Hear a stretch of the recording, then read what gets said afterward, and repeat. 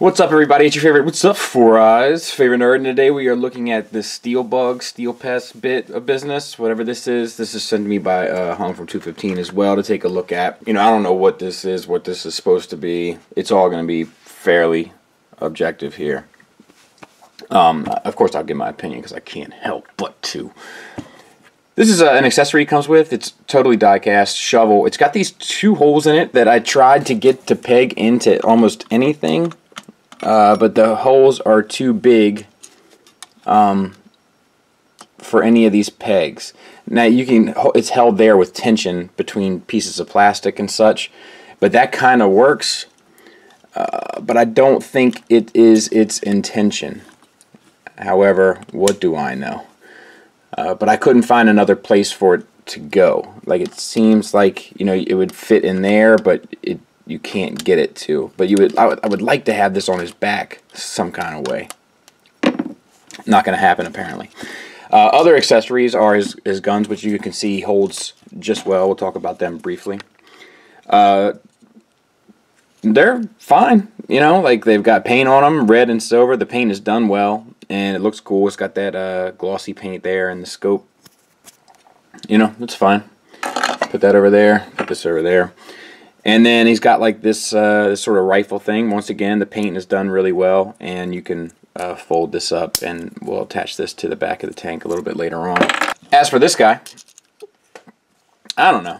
I mean, I don't know what the angle is here, but it doesn't matter. I guess we'll talk about it. So the head is on a hinge here, and it swivels as well. So that's the articulation. I wish it had another swivel from the neck to the head as opposed to the neck to the torso, but whatever. The eyes are painted red. Silver and gold are also painted, and they work well, and the jaw articulates on a hinge up and down. He's got a little bit of a what is it called, underbite, and he's got, like, his eyebrows are asymmetrical, which I guess gives him a little, I mean, there's tons of character here, I'll say that. I'm not sure if the character is anything that I'm interested in per se, but it is there. Shoulders, you get a swivel here, and then you get a ball peg here, so you get all that as well. A little bit limited, like if you were not to move this, like a little bit limited because of the sculpt here blocking the ball peg, as you can see. But yeah, and then the swivels there at the ball peg as well. And then you get a hinge here. So I mean, there is a lot of articulation here, given what it is. You know, you would look at this and not think there was enough, but you can pull off some pretty interesting poses for the very limited hardware, I guess, that is here. Gold paint, silver paint, all done well. Red paint, silver paint, all done well. Black paint, all done well. All the paint is done well, and there's plenty of it. Silver paint here.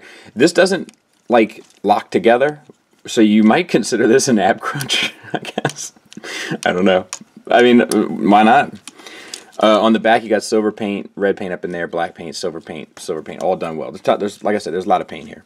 And then on the thighs, they're on universal joints, so you get the whole swivel, no problem, and then out to there.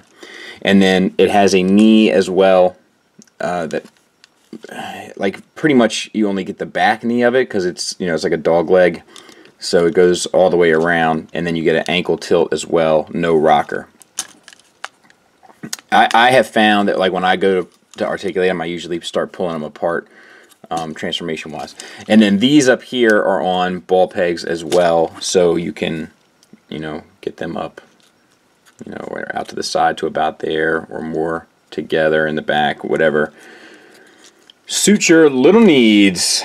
He does have die cast in him. The legs, I think, are entirely die cast, and that might be it. But he does have a significant amount of weight to him. Actually, these pieces back here might be die cast as well. If that was of importance to you. Alright, so let's get them transformed. You untab the legs and wrap them around, and then you can bring this piece up, bring the head up, and that tucks in there. The legs peg together, and then they wrap around and cover face. And then these two tabs there, you should try to have them as straight as you can. That'll help out later. But you got to keep the frame. That is one thing like I get ate up on, like keep the frame consistent, and that will help you pose, get the feet into the proper position. All right, so then you want to, these little pieces here, you want to get the treads in line, tab that in, and then tab the arms in. Same on the other side. And then tab the little tab in there. And then you can bring this up and this slot there, and hopefully your feet are still together.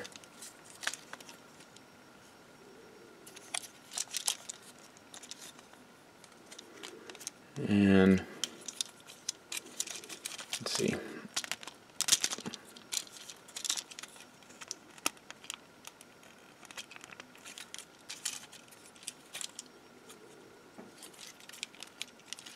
Oh, there we go. Once again, there's that frame. I bent that frame. There. And then you take, look, I did it again. That's my main issue. And this might be a personal issue, you know, that I have a hard time keeping that frame straight. You take your gun and tab that into there, and then you sit these along the side of it. And let's see, you can take this, it's like the back piece of it, and tab that in, and then take the shovel and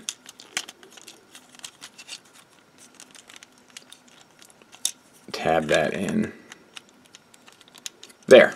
And there you have it. I'll get them cleaned up. We'll take a look at them. So there it is. It actually rolls because it has wheels down here, which I wasn't even expecting. So that's pretty cool. And then the turret rotates, and that's not hateful either.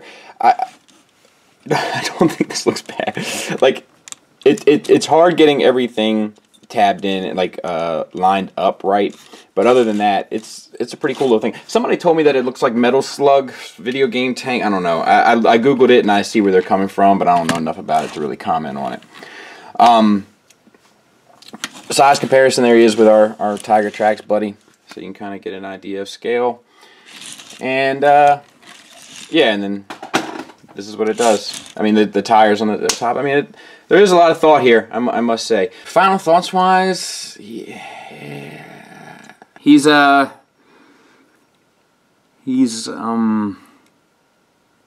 it's like what am I gonna say about this thing? Well, I guess first let's just get a size comparison. There he is next to Hasbro Deluxe. Look, here's the bad. There's a lot of die cast. There's paint on the die cast, so some of the die cast is chipping. You can see it on the feet. You can see it on the shovel. However, for the look, I can see how a worn, weathered look would kind of look okay anyway, because he's kind of, you know, kind of junky looking anyway. In that regard, just design-wise, aesthetically, there is a lot of pieces that have to kind of line up and tab up, and some of the connections aren't as secure as you would like them to be. Some are more secure than you would imagine them to be. But the ones that aren't as secure as you would like them to be kind of cause for a frustrating experience as you're trying to manipulate the thing around. The only other thing is our articulation is relatively limited, but it is also a small guy. That being said, for the limited hardware that's there for joint manipulation, you do get a lot of poses out of him. I guess the only other negative would be, like, what is it? Do you know what I mean? I've heard people say it's supposed to be some monster from Dark of the Moon. I looked it up. Igor. Don't see it. I see the connection, but it's too far removed from that for me to actually believe that that's what it's supposed to be. But if you want that to be the case, you know, imagination is the key. Go for it. However, positives-wise, there's tons of paint. The paint is applied well. The articulation is pretty good for the limited amount of articulation actually kind of intended for it. The transformation is interesting, even if there are some parts that I wish operated a little bit better. I would like to see them tackle a character I'd actually be interested in and see how they would do the transformation. Like the whole thing with the frame manipulating around and all that kind of stuff. It's just something new, something different, something we don't see all the time. And I dig that. 3 accessories, all done well, all integrated into the final piece. I wish that the shovel tapped in a couple places, but you know, for what this is, I don't even know how much it costs because I'm not interested in it personally. I have no connection to it, but for what this is, if you like I think it comes down to this, right? If you like the way this looks, you'll like this. If you're like, man, I want this little thing on my shelf, then there's nothing bad enough about it for me not to recommend it. So shout out to Hung for letting me take a look at it, and shout out to you guys for watching a video about it, because I probably wouldn't. Thanks for listening. Thanks for watching. Until next time, take care.